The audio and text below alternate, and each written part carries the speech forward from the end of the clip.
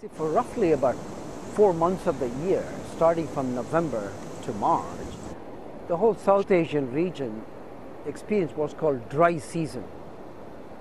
During the dry season, we see air coming from thousands of kilometers from here, carrying all the pollution from Pakistan, India, Bangladesh, and we see them within a matter of days.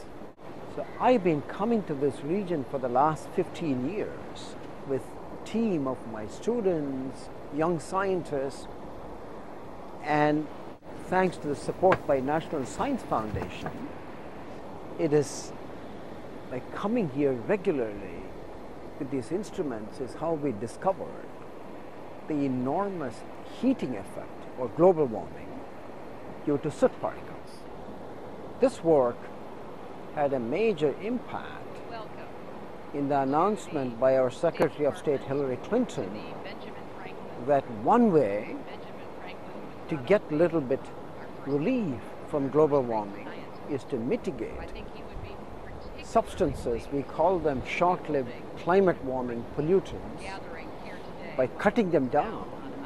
Soot is one of them, methane is the other, ozone, that we can slow down global warming by almost 50% in the next 20-30 years. It's a very big honor for me to have you here for the purpose of launching the Climate and Clean Air Coalition, our new global effort to fight climate change, protect health, improve agricultural productivity, and strengthen energy security.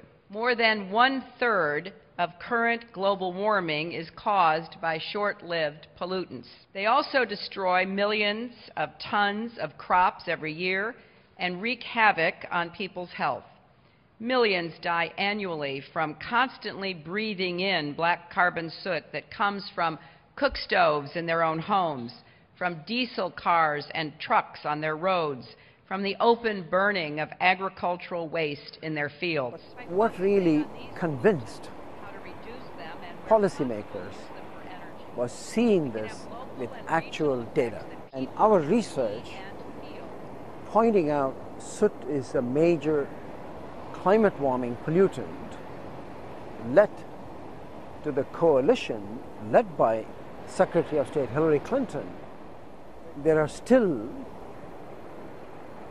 important unanswered questions. What happens when the soot particles enters these clouds? There are certain theories and models suggest the heating by the soot would blow the clouds away and rob the system of the low clouds. And they are very important because they intercept sunlight and cool the climate. There are other theories which suggest they may lead to more clouds. And the reason this issue has not been answered is we have not measured the turbulence in these clouds. Turbulence travels high, brings dry air, and could cause this desiccation or burning of the cloud system. So we are here in the Maldives in February and March of 2012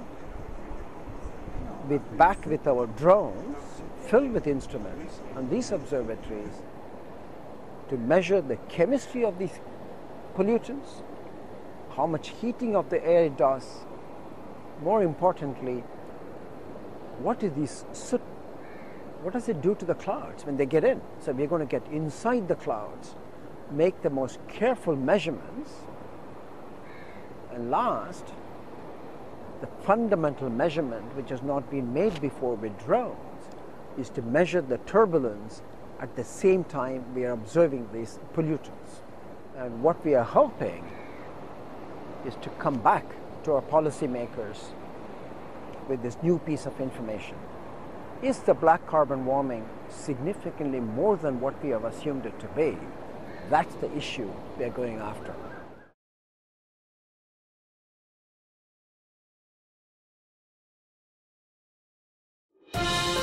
This has been a presentation of Scripps Institution of Oceanography at UC San Diego.